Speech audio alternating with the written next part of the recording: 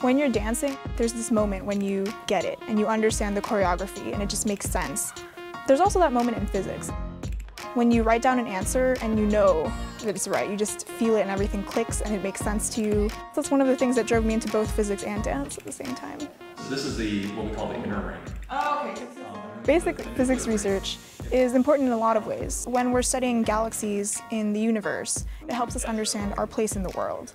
Developing technology for telescopes has helped us develop better laser technology for eye surgery. And the World Wide Web was actually invented by physicists who wanted to use it to study big data from their particle physics experiments. I also like rock climbing. I started getting to that about a year ago. And that's actually helped me more learn how to deal with failure. Because you fail a lot when rock climbing, you fall all the time. And so you have to get used to that sort of just accepting the fact that you're not always going to make it to the top. Oh my God. Before coming to college, I was not good at dealing with failure, and it's something I'm not great at.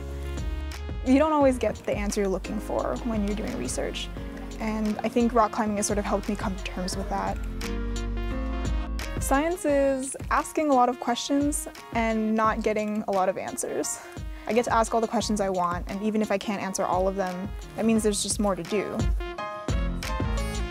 If you love something, you should really go for it, and you should never ever let anyone tell you that you can't.